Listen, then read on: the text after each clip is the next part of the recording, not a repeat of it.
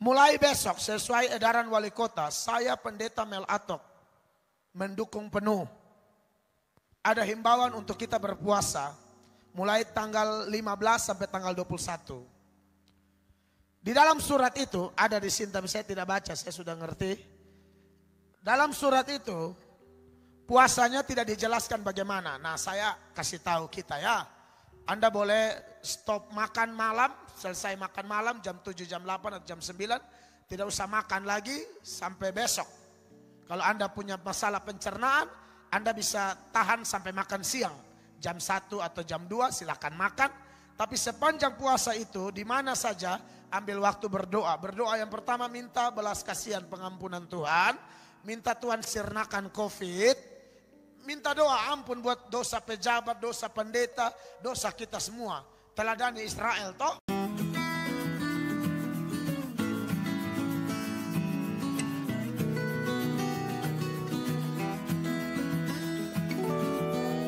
Dari Clarissa Dewi, Tuhan selalu menolongku. Amin. Dan Bapak Pendeta, Ya. ini kita langsung saja ke pertanyaan yang pertama yang sudah masuk dari jam 12 malam tadi malam. Wih, dari jam 12 itu harus Jam 12 harus malam. diprioritaskan. Apa pertanyaannya, Kak Ningsi? Pertanyaannya yang pertama, puasa yang benar berapa kali sebulan? Dan kalau kita puasa, apa bisa kita berkumur atau menyikat gigi agar tidak bau mulut ketika sedang menjalankan puasa? Apa itu tidak membatalkan puasa kita? Apa kita bisa mulai puasa dari jam 2 subuh dan bukan puasanya jam 4 atau jam 5 sore? Apa itu benar? Ya, itu yang pertama ya. Ya, yang pertama. Ya, memang tidak ada data yang mengatur tentang secara teknis itu bagaimana puasa kita. Bangun jam berapa, mulai jam berapa, tutup jam berapa di Alkitab tidak ada. Tapi kalau kita ikut kebiasaan tokoh-tokoh Alkitab itu memang ada yang tidak makan minum sebanyak 3 hari. Misalnya puasa di zaman Esther. Lalu ada juga yang puasa Daniel, ya, puasa yang hanya mereka tidak makan sedap-sedapan, makan yang tawar-tawar saja. Ya, bikin ini itu semua. Ada yang mungkin tidak makan daging juga. Lalu ada yang mungkin tidak makan, tidak minum sama sekali beberapa hari atau 1 hari full. Terserah. Menurut saya tidak ada masalah. Seperti yang Anda bilang, berkumur tidak ada masalah dong. Kita supaya jaga toh. Karena kadang-kadang kita puasa tapi kita harus ke kantor. Sebenarnya itu boleh. Bukannya tidak boleh. Tetapi intinya bahwa waktu puasa, yang kalau Tuhan Yesus tekankan itu, hindari yang namanya kemunafikan. Ya. Munafik zaman itu di mana orang puasa suka pamer. Pamer dengan mukanya yang loyo-loyo dan lain sebagainya yang menuturkan bahwa dia lagi puasa. Sehingga bagi Tuhan, orang yang melakukan puasa atau doa atau memberi sedekah atau yang lain dengan tujuan pamer, nah ini sudah tidak dapat upah dari sorga. Dia dapat upah waktu orang bilang begini, wow, rohani sekali ya, rajin doa ya, rajin puasa ya, suka menolong orang ya. Makanya saya sering beri masukan yang suka bantu orang, lalu posting di Facebook. Saya ingat itu acara di media sosial, tapi di India. Bawa beras, bawa terigu, bawa segala macam, tapi sudah ada yang pegang kamera di muka rumah. Orang itu buka rumah, lihat bantuan, dia senang karena dia butuh. Lihat kamera, langsung dia tutup pintu. Dia bilang pulang saja, saya tidak perlu. Bantu-bantu, jangan pamer itu di media sosial dong. Ya saudara tolong paham ini. Alkitab bilang, tangan kanan kasih tangan kiri tidak tahu. Iya toh. Nah itu dalam hal memberi sedekah. Berdoa juga Tuhan bilang, masuk di kamar doa. Ya. Puasa pun juga begitu. Dia bilang apa? Jangan seperti orang munafik.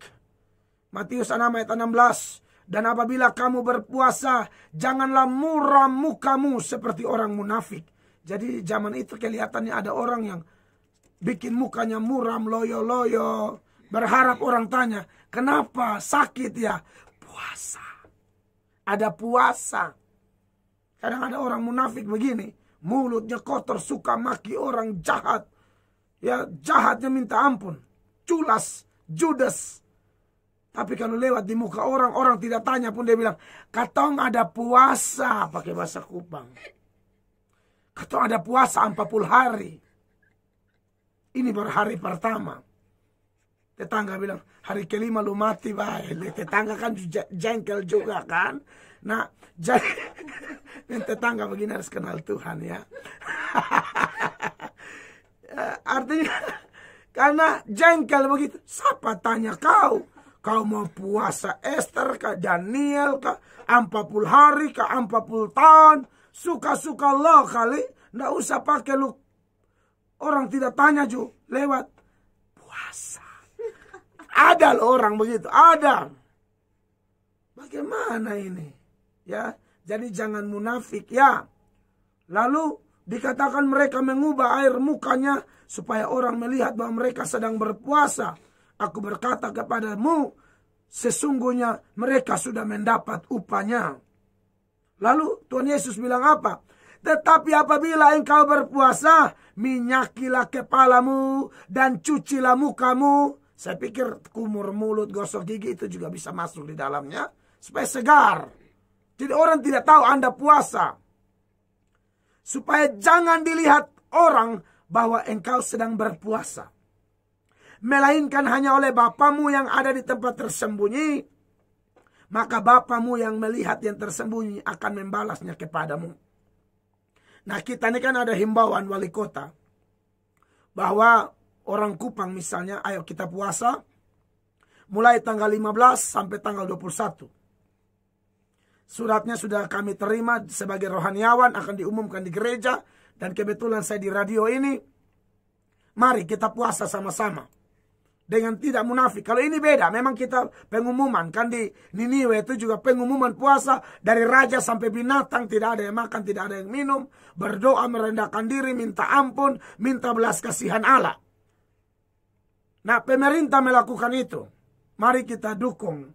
Supaya ini Tuhan berbelas kasihan, dia kasih solusi untuk lenyapkan ini corona kah atau bagaimanakah. Sehingga kita bisa beraktivitas lagi dan ya, kita bisa menikmati hidup normal seperti dulu sebelum corona.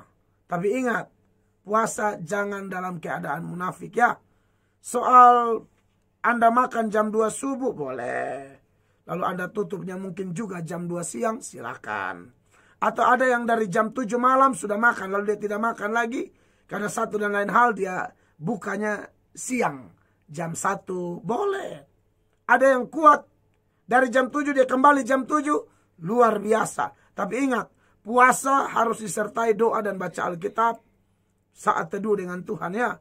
Puasa tanpa itu sia-sia ya. Kira-kira itu jawaban saya. Itu yang pertama. Yang kedua apa? Silakan. Yang pertama ini, yang kedua, kami menyewa ruangan kos untuk tempat persekutuan doa. Sekarang beberapa dari kami tidak bekerja lagi. Dan apa kami bisa memindahkan tempat persekutuan ke kamar kos kami. Karena mengingat setiap bulan tempat itu harus dibayar. Dan ini kami pernah meminta solusi dari orang yang mendoakan tempat persekutuan itu. Katanya kalau kami pindahkan maka kami akan tanggung akibatnya. Karena tempat itu sudah dipilih Tuhan. Sedangkan kami sudah tidak bekerja lagi dan agak susah untuk membayar tempat persekutuan doa tersebut. Mohon penjelasan dari Bapak Pendeta. Tempat persekutuan doa tersebut itu tempat kos itu ya? Iya.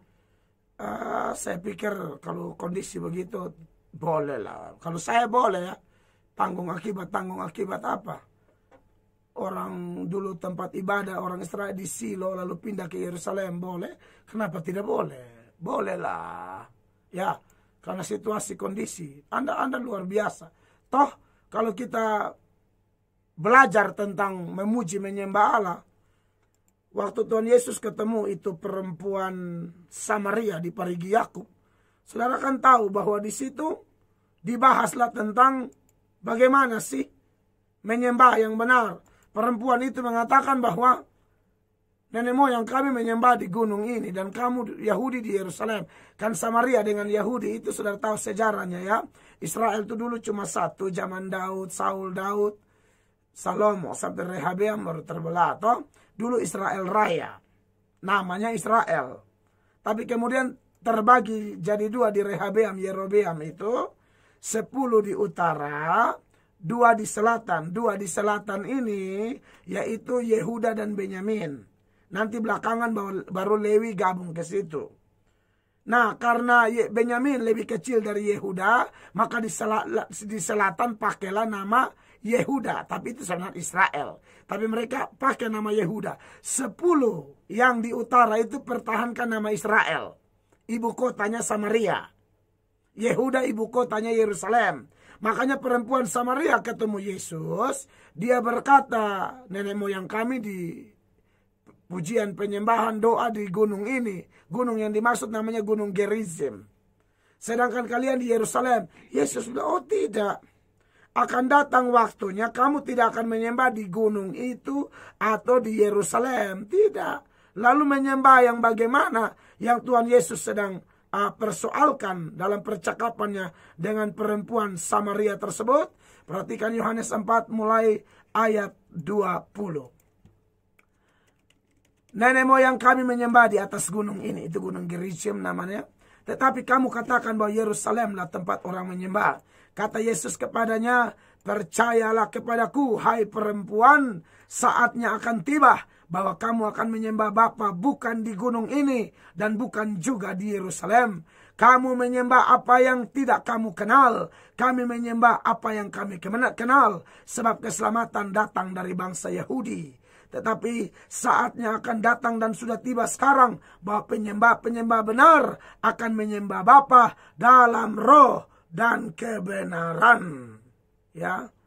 Sebab Bapa menghendaki penyembah-penyembah demikian. Ayat 24, Allah itu roh dan barang siapa menyembah dia haruslah menyembah dalam roh dan kebenaran. Apa itu menyembah dalam roh dan kebenaran? Sesuai teks ini, menyembah dalam roh dan kebenaran adalah menyembah tidak tergantung tempat. Bukan di gunung itu, bukan di Yerusalem. Kapan saja, di mana saja, dalam keadaan apa saja, Tuhan cari penyembah, bukan penyembahan. Kalau penyembahan yang dipahami dalam konteks sekarang, kalau mulai misalnya di gereja karismatik, Suel mulai angkat puji-pujian lalu dia bermazmur. Haleluya, terpujilah segala macam. Saya biasa melakukan itu. Itu penyembahan. Buat apa penyembahan kalau yang melakukan itu bukan penyembah? Berarti yang Tuhan cari orangnya. Bukan persoalan tempat dulu. Soal kuduskan hari Sabat dan harus di gereja, itu memang ada hukum sendiri. Tapi setelah itu, saya pikir di mana saja, kapan saja, kita dituntut jadi penyembah. Artinya hidup tetap taat dia. Bergantung pada dia. Jadi saya pikir pindah dari kos itu ke tempat lain tidak ada masalah. Ya, Tuhan berkati. Iya, terima kasih untuk jawabannya. Pertanyaan berikutnya, ini masih orang yang sama. Sudah, ini udah berbeda. Oh, tadi yang wait. sama.